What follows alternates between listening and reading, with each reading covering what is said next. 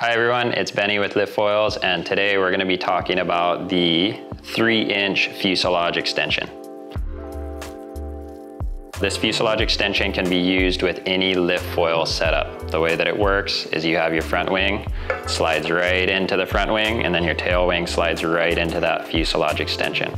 What this does is it makes this fuselage length longer, essentially extending the length of your airplane. So these are the exact same setups here. You can see the bottom one has that fuselage extension and the top one does not.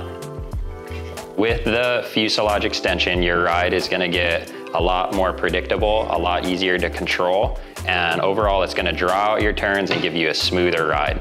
Without the extension in, the airplane is shorter, allowing you to really do tight, sharp turns. The fuselage extension pairs really well with the carve wings. That fuselage extension really quiets them down and makes them more predictable.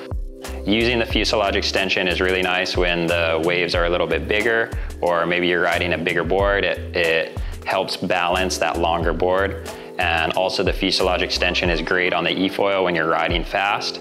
It just makes that board easier to control and allows you to really focus on the riding and not just surviving. I love having a fuselage extension in my quiver. I'll use it depending on the conditions and depending on what board I'm riding. You can really change the feel of your setup just by putting that little piece in there. Get one today, see how you like it, and get out on the water.